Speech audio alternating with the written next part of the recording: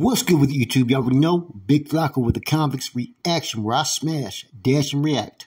Please hit the like, subscribe, comment, do all those things to help support this channel, and hit that bell notification for future fire content.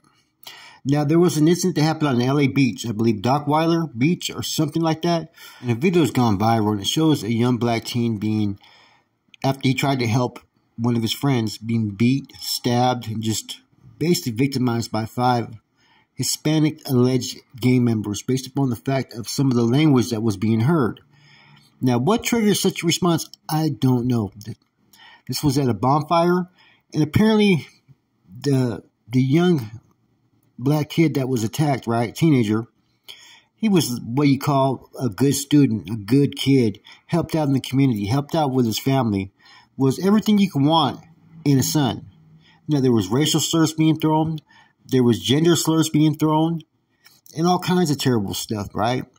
Now, I was listening to Hoodie from the Hood, right? And he was talking about it, man, and he made some key points that this stuff still goes on, right? And some of the stuff, demeanors of these kids that they're speaking on is coming from a lot of it, the black culture, which is true.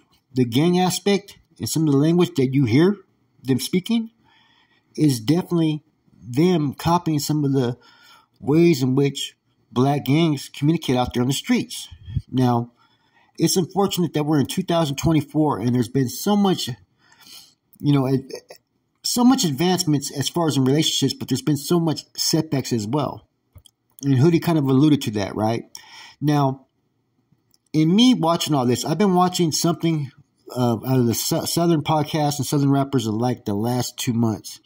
And there's one individual who's really stood out amongst others as far as trying to build solid rapport and relationships with other blacks, whether they're Crips, Bloods, whatever they may be. If you're from LA, you're from LA.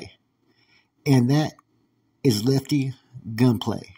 Now, listen to some of the language that these kids used while they were beating this young man or young teenager. Dead homies, right? On dead homies. You know what I'm saying? On gang.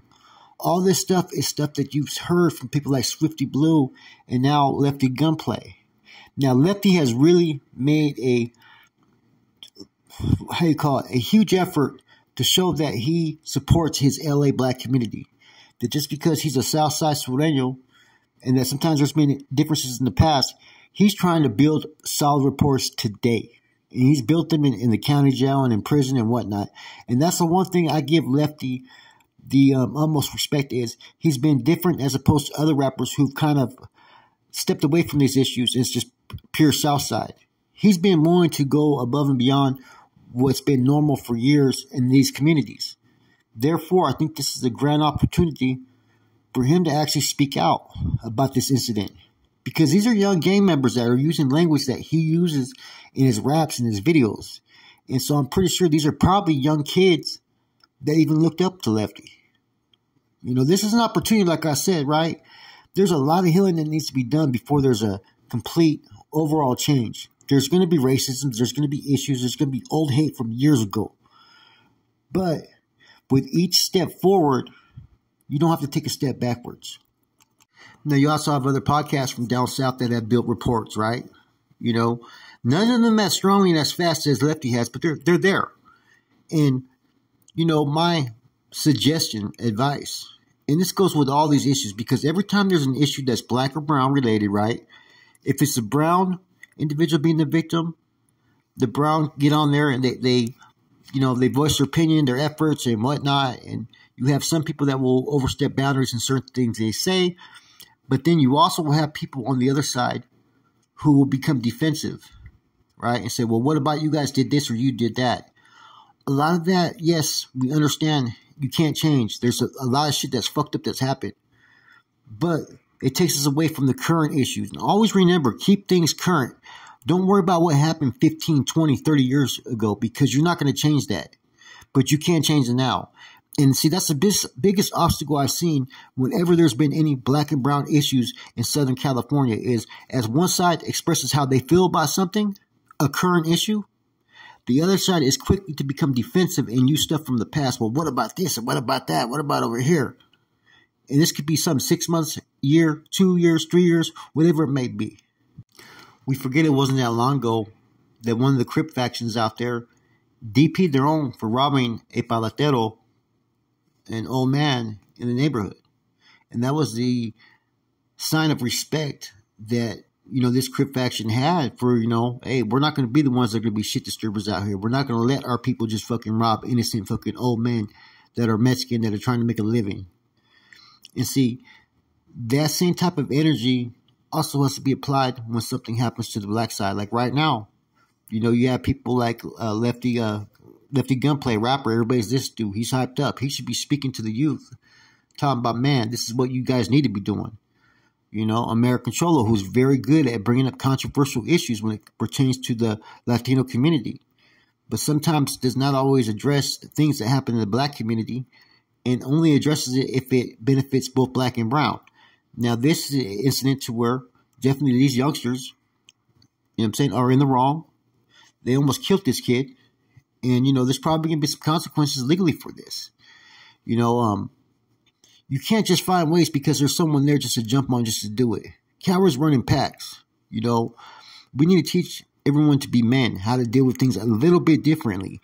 And you never take on and just victimize someone who is not with that life just because they're there and just because you can do it. That's the most cowardice act that you can fucking commit. When you make excuses, it clearly shows that you're living in the past because, yeah, a lot of people just want to use, well, this happened over here in this year. You know what? If that's the case, there's never going to be no healing. There's never going to be no steps forward. There's never going to be no mutual respect. See, there's a lot of changes that have happened for the better. But still, 2024, there's still incidents like this that still occur out there in the streets. And you got some voices out there, right? On both sides. But at times, they only do it when they feel a benefit to them. See, there should be no time frame or no time when you do it. You should do it every time you have. If you have a voice within your people and you feel it in your heart, speak it. That's why I fuck with my boy Red Supreme TV. I don't always agree with everything he says, but a lot of stuff I do, man. He's going to always say how he feels, and he's always going to try to push a narrative that, hey, people, it's not all good. There's still conflict. There's still issues. They're not going to try to sweep the shit under the rug like everybody else, like everybody's all good and everybody's all smiling. Hoodie from the Hood's done a good job, man, I've seen addressing these issues, and he does it real calm, man. As well as my, up north, man, Dirty Weather, man. They're never shy away from these topics, and they always present them, man, like in ways to which you're going to have to take a step back and think, And I've been witnessing, like I said, the last 3 years, the different type of, get downs in Southern California, street politics and whatnot, and trying to understand it because up north it's a little bit different. We traditionally, get along with the blacks, the black factions out here. There could be fun from time to time. There's going to be some issues here and there, but for the most part, people get through it. Down south, they haven't found a way to really get through it because they're still holding on to a lot of stuff from the past, which is understandable. But like I said, there needs to be more leaders in the present moment when shit happens. And not just wait till it gets out of hand, and not just address issues that pertain just to its own race. It has to be a full-time effort, right, by those that are really trying to make that change. And until that's done, you're going to have the same recycled fucking bullshit that occurs all the time. These future generations could really be the ones that create that change. You're already starting to see it in a lot of the people down south that have adapted to the, some of the black culture, some of the black slangs and slogans. Up north, they've done the same thing because the relationships were so close and you live in the same neighborhoods and you get down with the get down, you start to pick up different type of lingo and whatnot.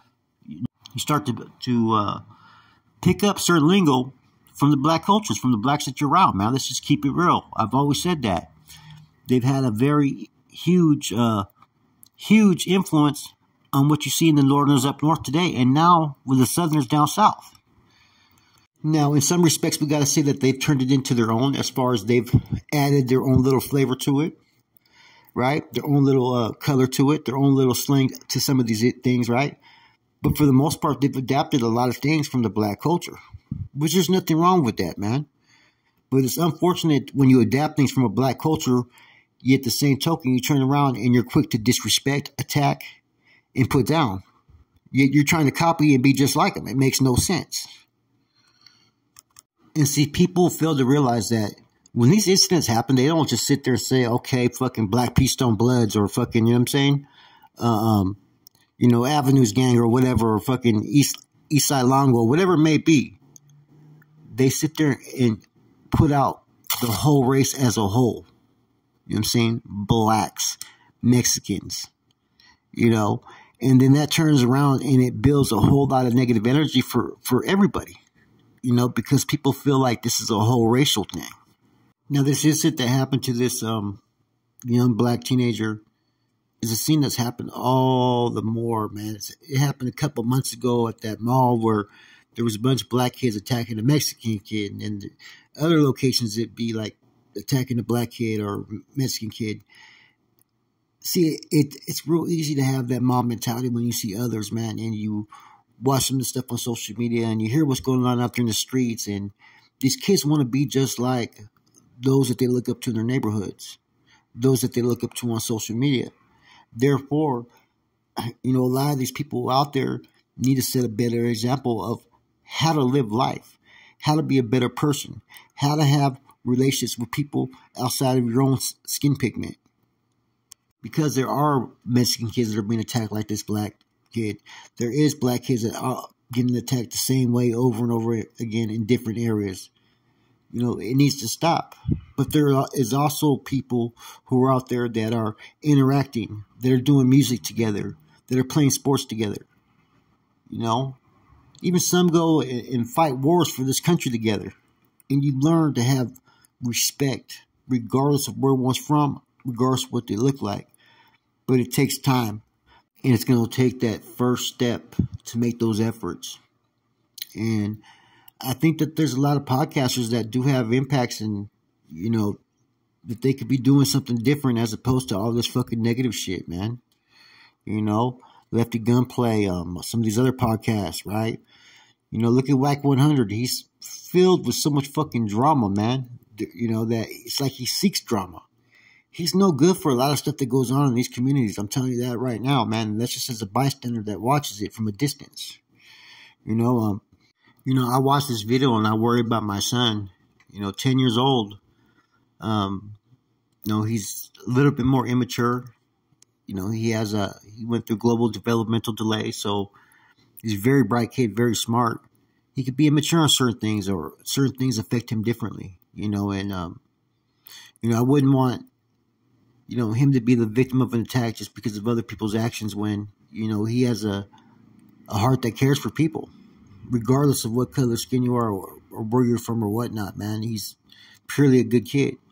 And he kind of reminded me of this kid, a younger version.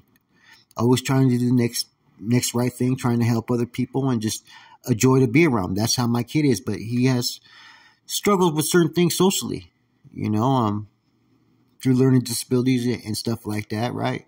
And I just worry about him that, man, this could be my son like 7 years from now at a party, just trying to stand up for his friend, and not trying to attack nobody. And he could be the one being stabbed or jumped. So we got to show a little bit better for our future, man, for our kids, man. This kind of shit, man, you're never going to stop it completely. But, man, if we can get a little bit better hold on it, man, we have a whole brighter future for all of us. And that's my reaction to this.